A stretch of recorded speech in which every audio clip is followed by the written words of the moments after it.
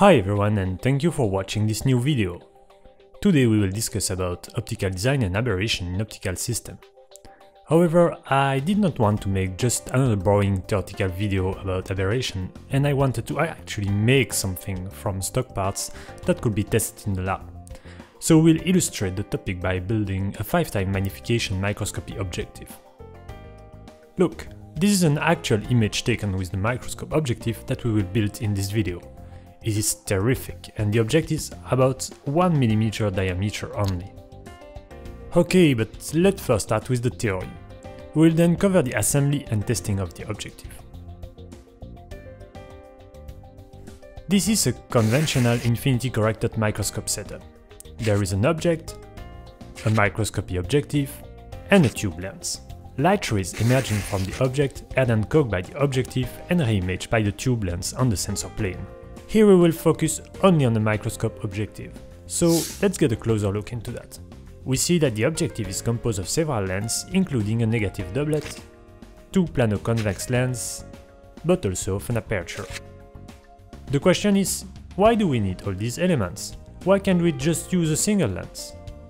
And the answer is because of optical aberration. Let's first start with spherical aberration. Take a high-power lens such as this one, and send some ray through it. We see that rays entering at the center of the lens does not intersect at the same point as a ray entering at the edge of the lens. This is due to spherical aberration, which originates in the too large angle that the last ray are making with the lens surface. The overall result of spherical aberration is that the image will be blurred because all the different rays have slightly different focus positions. There are 2 ways to limit spherical aberration. Either you place an aperture in front of the lens to limit the angle between the rays and the surface, or you split the power of the lens by using 2 lenses instead of 1. Each lens will refract the ray by a smaller amount, leading to reduced spherical aberration. You can also play with the geometry of the lens. You have plano-convex lens, plano-convex flipped the other way around, biconvex lens, so-called best form lens, and positive meniscus lens. And all of these are also available for negative lens power as well. Remember that if you want to reduce spherical aberration, you have to play with the geometry of the system, such as to always have the smallest angle between your rays and the lens surface. Another type of aberration is chroma. Let's take our previous lens back. I will also put an aperture in front of the lens. We know what happens for on-axis rays, but let's see what happens for off-axis objects. Once again, we see that the rays entering the lens at the center does not focus at the same position as the lens entering at the edge. But this time, the effect is not along the optical axis, but on the lateral axis. This results in a blurring that is the shape of a comet, hence the name chroma aberration. That was a beautiful story. But let's see how to reduce chroma aberration. To illustrate this, I will take a 1-to-1 relay imaging system. Let's say we want this bunch of rays to pass on axis. There are several aperture positions that will do the job. We can place the aperture here, or here for instance. If you draw the off-axis rays for the first position, you will end up with a lot of chroma. But if you take the second solution, you get no chroma at all. This is a very nice property of symmetric system, and you should always remember that there is a place in your setup where the aperture will limit the chroma to a minimum.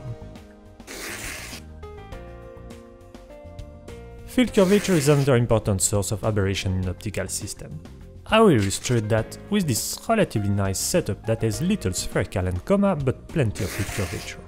Check what happens when we go from on-axis rays to off-axis rays. You see that the input plane focuses along a circle. But wait, our camera is not a circle but a plane. As a consequence, only the point in the center of the image will be sharp, and all the points close to the border of the sensor will be blurred. This is the effect of field curvature, and it happens when you do not balance positive and negative elements properly in your optical system. One way to correct field curvature is therefore to place a negative element in the optical path, such as to balance the effect of the positive element. However, you have to place the lens as close as possible to the image plane to reduce its effect on the power of the system. Here is an example with a negative lens placed close to the image plane. We see that the rays focus at a slightly longer distance because the negative lens has decreased the overall power of the system, making its focal length longer. But the nice effect of placing this lens is also that it reduces the effect of field curvature and hence makes the image sharper at the edge of the sensor. And we finally have the chromatic aberration. Chromatic aberration means that our system properties will depend on the color used in the illumination. Let's then add a wavelength bar to our chart. This is our previous system with our wavelength cursor set to deep red. But if we move the cursor to the blue, we see that the focus position gets closer to the lens. This focal shift can be relatively high with uncorrected system. The best off-the-shelf way to correct your system is by using an achromatic doublet or triplet element. You still have a focus shift with changing wavelength, but it's usually much smaller and barely noticeable. Take care, however, that the system will not be achromatic just because you use an achromatic doublet into it. For instance, the following system is not achromatic because we are not correcting the two singlet elements at the center. So that's our final design for the microscope objective. It has an aperture optimized for chroma, two singletlets to reduce spherical aberration, and a negative doublet to flatten the field curvature. If we summarize its properties as a microscope objective, we would say that it has a 5-time magnification because it has an equivalent focal length of 35mm, it has a numerical aperture of 0.07, this expresses the light cone angle accepted by the objective, which is about 8 degrees in this case. It is an infinitely corrected objective because we have optimized all the aberration by using an input collimated beam. It is a plan objective because it has a limited field curvature. Moreover, we may say that it has a field number of 22 because that is the sensor size covered in the standard microscopy setup so that the objective still has high performance. In this case, that means we can study objects that are about 5mm diameter maximum. But it is, however, not achromatic because it was not corrected for color aberration. Okay, now that we understand how our microscopy objective is working, let's assemble it and test its properties. You will need the following items. The lenses are available at Thorlabs, but we will have to make the spacer and aperture ourselves. Don't worry, I have put the 3D models on the website. First, take the negative doublet and hold it between your thumb and your index with the most curved surface on top. Add on top of that the 14.7mm spacer and add one of the plano-convex lens with the convex side on top.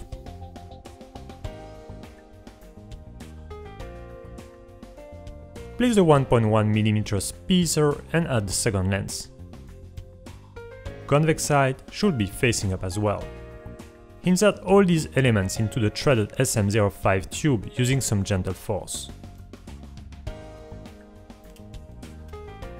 Add the 37.8mm spacer and the aperture on top of that from the other side of the tube.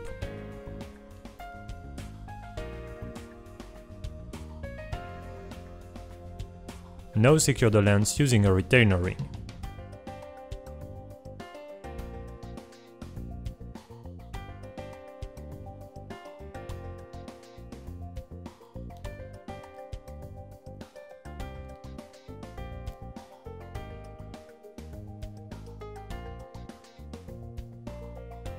Shake a bit the tube so that all the lenses fall into the correct position. Normally, the lenses should center themselves on the spacer. If you get odd results, just untighten the retainer ring and shake one more time. Secure with the retainer ring and tighten the system firmly.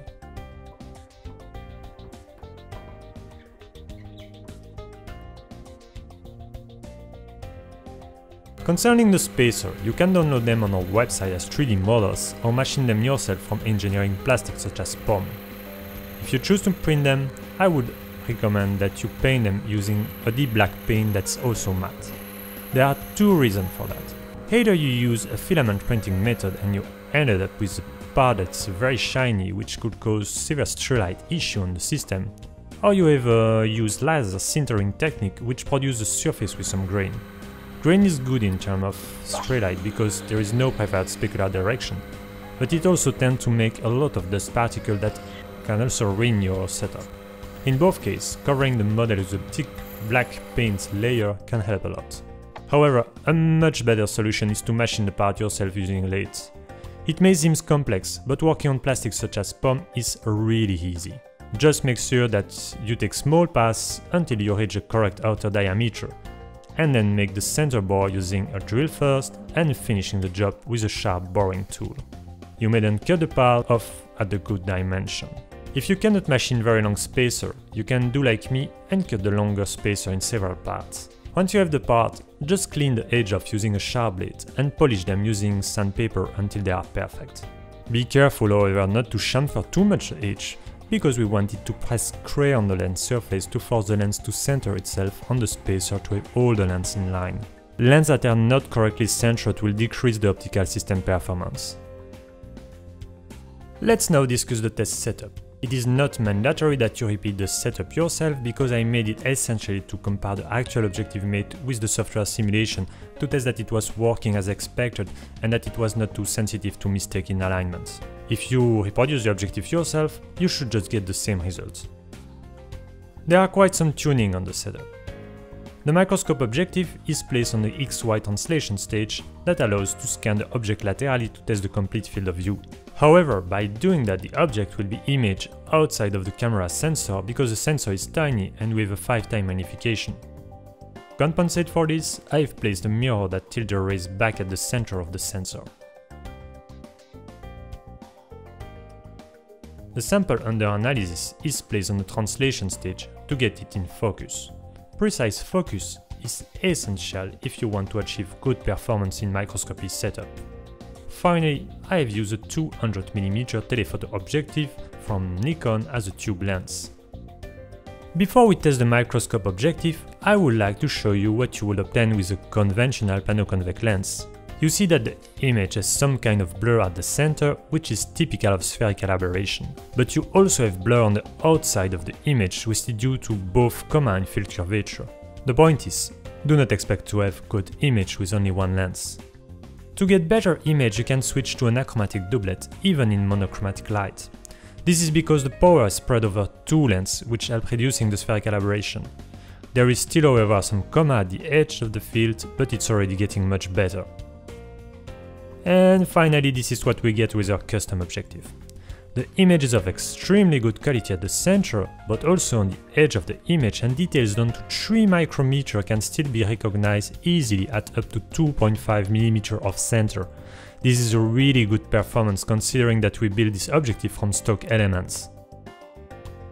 So, now you better understand what optical design is all about, what are the different kind of aberration, and it's some experimental work by assembling your own diffraction-limited flat field microscopy objective.